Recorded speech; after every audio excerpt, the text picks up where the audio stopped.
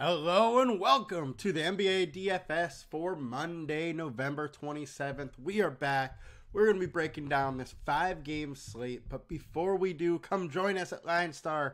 $39.99 per month gets you access to everything we do.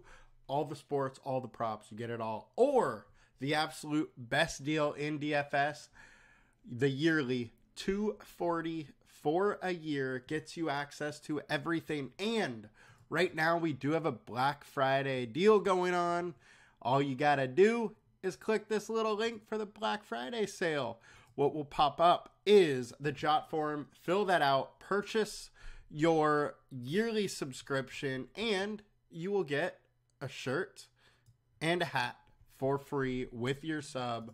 Come join us. Get involved. Let's have some fun. All right, now let's get into this slate. So, 5-gamer. The 3 best games on the slate all happen to be early, but the injury news is pretty much all with the later games. The Denvers, Utahs, and then, Pelicans still have a little bit due to CJ being out. So it makes for a little bit of an interesting slate because a little bit more of the value is in the back half, but the more interesting games are in the front half. So there are some decisions to be made. Excuse me. Now, let's get into this slate. Start with point guards.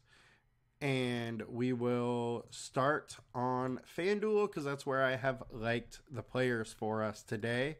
So our high-owned players, Malcolm Brogdon, Dyson Daniels, Cade Cunningham. Now, I don't mind any of them. I do really like Malcolm Brogdon. Cade Cunningham is meh, and Dyson is meh to me, but I absolutely understand why all of the ownership is going there. Brogdon, of these 3, is who I'd be most likely to get to. I just think that he has a very, very legit ceiling. As you can see, he's hit 50 twice, and he's high 7s. So makes a lot of reason to get there.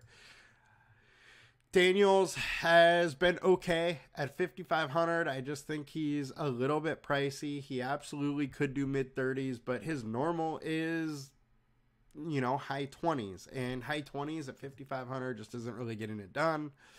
Cade Cunningham has the ceiling we do want in a very good game environment. So I understand why everybody's going here, and I would not shy away from him if I was getting him. Other guys I like. D'Angelo Russell. I think he's in a very good spot versus the Sixers team, which has a decently total. And we've seen some real nice games out of D'Lo, reaching or very close to 40 multiple times, mid-40s a couple times. So he has that ceiling we want.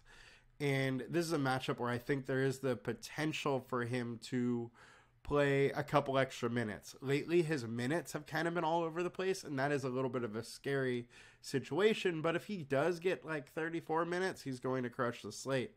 The other thing to note is that LeBron is questionable again. AD is probable, so AD probably plays. But if LeBron is out, then D'Lo is a smash.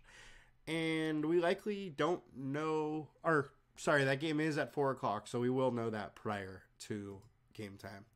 Tyrese Maxey, I really, really like Maxey this season. Mid-40s are happening all of the time, and we've seen a couple games where he's had real nice ceilings, and I think he can exploit this Lakers team.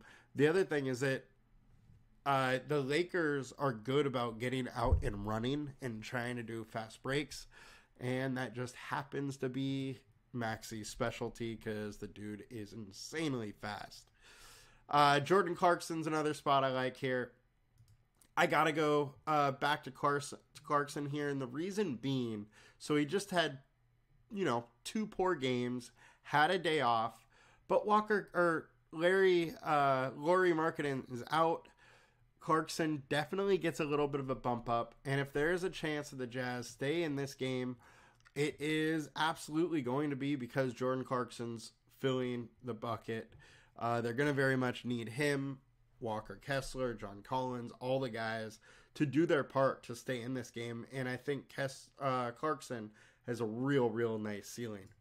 Reggie Jackson. So I talk about value guys. So he's not super cheap, but I think he is pretty cheap on this slate. The reason being, Jamal Murray is still out, but Aaron Gordon is also out.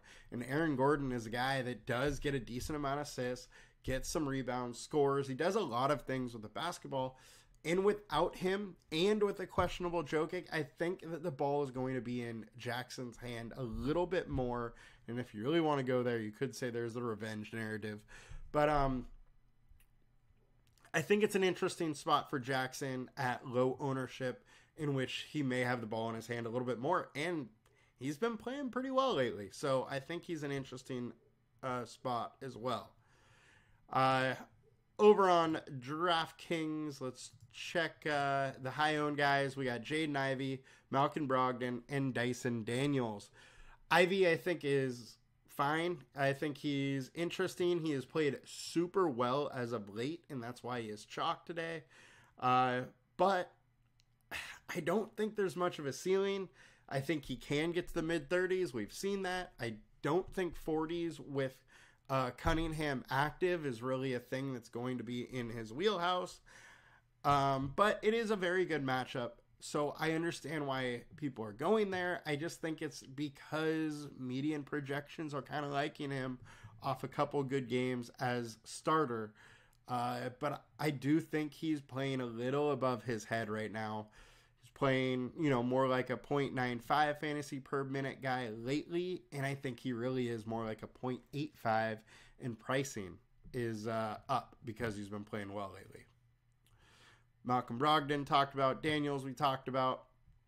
Now let's go over to the matchup. So Cade Cunningham, very good matchup. One guy that we have not talked about and I want to is Tyus Jones. So Tyus is in an okay spot. I don't really like him for DFS yet, but Jordan Poole is questionable. If Poole is out, Tyus gets a big bump up in usage, huge bump up for his assist rate. So I think he becomes much more interesting. And with Poole out, he might pick up a couple more minutes as they'll need him, to handle the ball. So I think Tyus is very interesting if Poole is out. Daniel's the top of our board here. If we go to the bottom, there's George, Harden, and Maxey. I am not that concerned with Maxey being here. The reason being, Fox has gone off, Van Vliet has done well, Mays has done well, Doncic has done well. Several very good players have done well, and Maxey is a good player. There's just a couple guys that have laid absolute duds versus the Lakers, and I don't think Maxey is going to be doing that. All right, so shooting guard, high owned, we got Hield, Brogdon, and Cade. We talked about Brogdon, talked about Cade. Buddy Hield, look, simply he is still too cheap if he continues to start. When he starts, he plays, 28 to mid-30s minutes, and mid-20s is about his floor as a starter. And as we saw, he has a ceiling where he can hit, mid-40s or 50. So makes a lot of sense that everybody's going to him, and I will probably go to him quite a bit. Other guys I like that we have not talked about, Herb Jones. Herb is a guy that I've been on a lot lately. He can just score in a lot of different ways. Good game environment with 232 total. It profiles to be only a 5.5 spread, so very interested in that. And as long as he stays out of foul trouble, he's going to play some decent minutes here. He has had some foul trouble the last few games. Really, since coming back, he's just been getting a lot of fouls, but he's a really good defensive player, so that's going to happen from time to time. If he can stay out of a little bit of foul trouble, get his 34 minutes or so, I think he can do pretty well, even at his lofty price. At low ownership, it's a decent pivot, I think. KCP, look, his price is getting up there a little bit, but with Murray out, with Gordon out, I think he's going to play a lot of minutes. And with that, I got to take some swings at low ownership.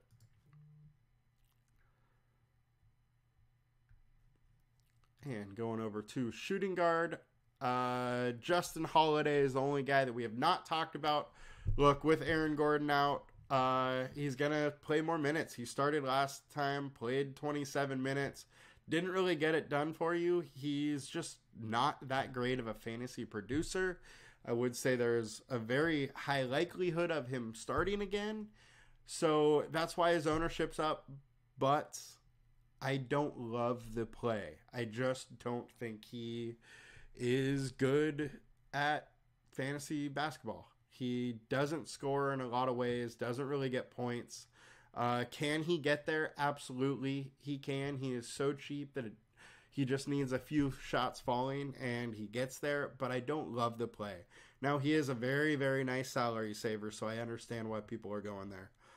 I'm just not going to go there much. And matchup tool-wise, Sharp, Poole, KCP are all looking good. I don't mind Poole if he plays. It's a great game environment, just not getting to a ton of them.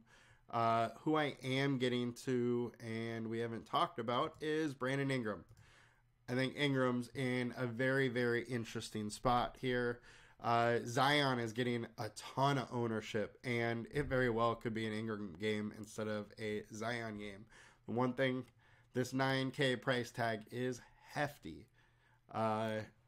So that would stop me from getting there a little bit on DraftKings. I like him better on FanDuel. All right. Small forward, Hield, Kuzma, Harris are the three high-owned guys, with Ingram still above 20, so we'll talk about him. Well, we just did talk about him. Tobias is fine. 0.95 fantasy point per minute guy in a decent game environment, mid-30s all the time. He can hit 40s, so at his price tag, he's worthy. It's just doubtful he's going to break a slate for you. Kuzma's been very good lately. I do think his price is getting a little high, but I don't mind going there in this game environment. Herb Jones, we talked about. Kawhi Leonard, we have not spoken about yet. Look, no Aaron Gordon. That is going to very much hurt the defense of the Nuggets. And if this game gets a little bit faster pace, Kawhi Leonard could absolutely crush. He's been flirting with 40, consistently since Westbrook went on the bench. And it's just been Harden, George, and Leonard. And he absolutely can hit in the 50s. So at 8,300, I am interested when nobody's going there. And, not the best game environment being is that it's a 218 total. But it is a shorthanded Nuggets team. And there is a chance that the Clippers could really jump on them. And we have talked about all the other liked players. So high-owned guys on DraftKings, Holiday, LeBron, and Dyson Daniels. Look, LeBron's fine. He's in a decent spot.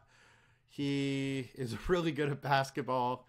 He has a decent history versus the 76ers. My issue with LeBron is he's not getting you to the 60s, 70s very often. He's consistent, high 40s, low 50s, and at almost 10K, I don't love the ceiling. And let's check out the matchup for small forward here.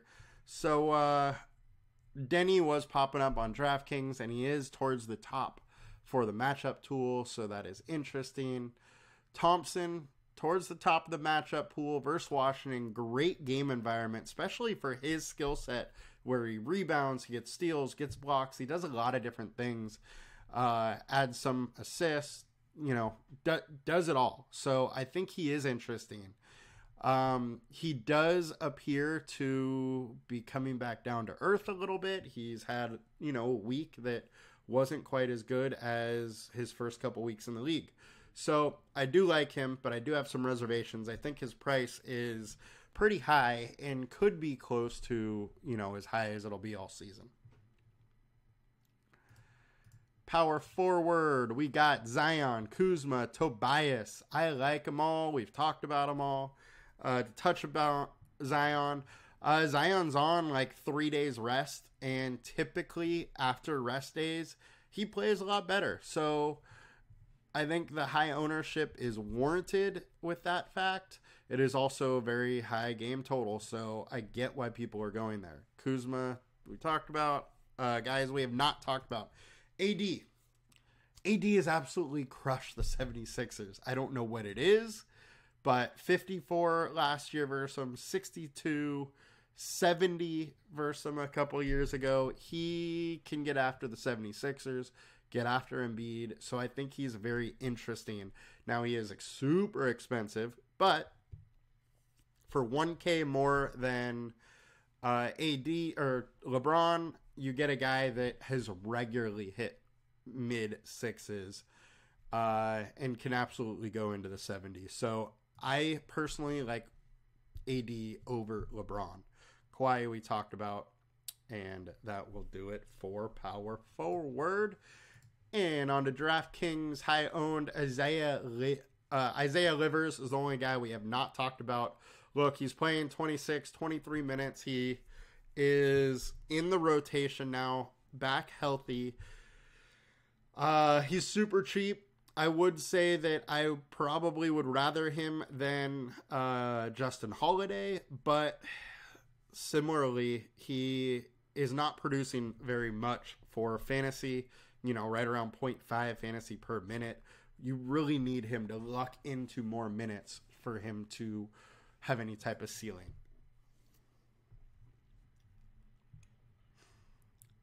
And power forward matchups, Zion, Isaiah Stewart, and Aaron Naismith.